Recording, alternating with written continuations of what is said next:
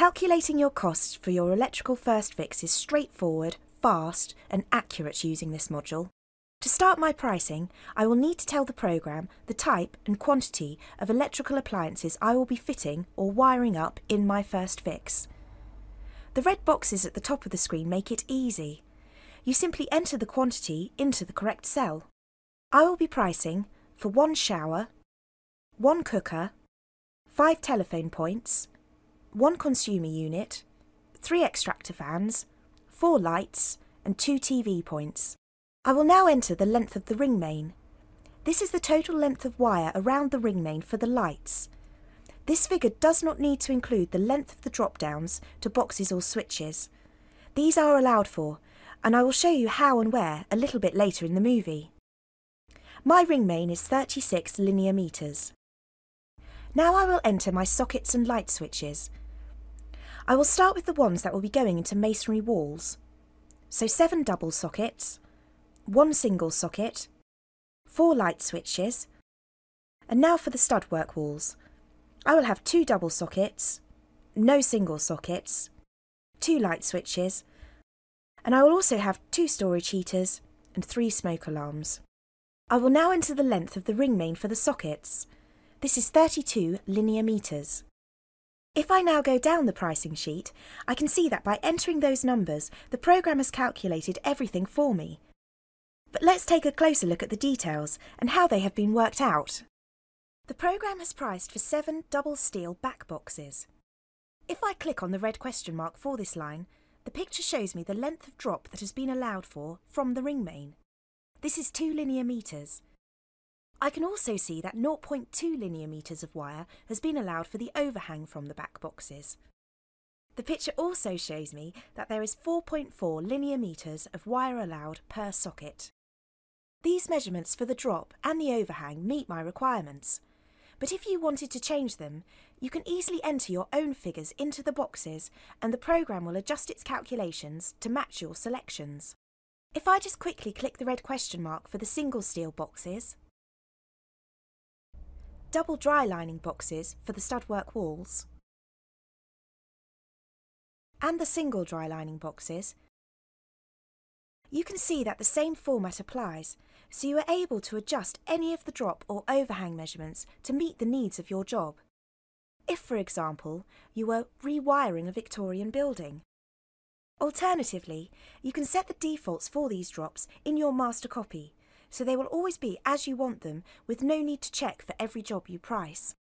By clicking on the red question mark for the solid wall switch box, again, we can see the drop that has been allowed. This can of course be changed, along with the overhang. Here in this picture, or in your master copy if you wish. The same can be done on the dry lining switch box. Let's look at the grommets. If I click on the red question mark, I can see that 2 grommets are allowed per back box.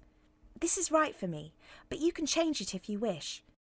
The programme calculates how many grommets will be required by multiplying the number per back box by the total number of back boxes. If we look at the pricing sheet, I can see that I will need 24 grommets for my job. I will just click on the red question mark for the smoke alarm cable. I can see that at the moment 6 metres of cable have been allowed for. This can vary from job to job, so if you wanted to change this, you can do it here in the picture. Again, by clicking the red question mark for the smoke alarm cable clips, I can see that I am fitting 1 clip every 1.2 linear metres.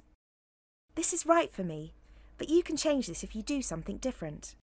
This same format applies to the wiring and clips for the storage heaters, TV points, telephone points, and consumer units. If you wish to change any of the defaults, you just click on the red question mark and use the picture to adjust any of the numbers to meet the needs of your job. All of the wiring for the sockets has been calculated, based on the numbers we entered earlier. If I click on the red question mark, the picture shows me the total cable for drops to sockets is 44 linear metres. The ring main total is 32 linear metres, and that the total required is 74 linear metres. The clips for the sockets cable, the wiring for the lights, and the clips for the lights cable all have this same useful diagram showing the totals that you can see by clicking on the red question mark for that line. The wiring and clips for my shower and cooker have been calculated. By clicking on the red question marks, you will see the default setting for this. If I click on the wiring for the shower, I can see that 10 metres have been allowed. As this will no doubt vary from job to job, you would simply put in the amount of wire you will need, and the programme will alter its calculations to match your needs. If I click on the red question mark for the wire cover capping, you will see in the diagram that for the light cable I have 13.6 linear metres of capping allowed for, and 35.2 linear metres allowed for the drops to my single and double sockets. The nails for the capping have all been calculated, along with the screws to all the back boxes and the raw plugs. All of the totals for the materials, hours, labour and overall total can be found here at the bottom of the screen. The First Fix Electrics module really does make pricing easy and enables you, with the help of the useful diagrams, to create accurate costings that meet the exact requirements of your job.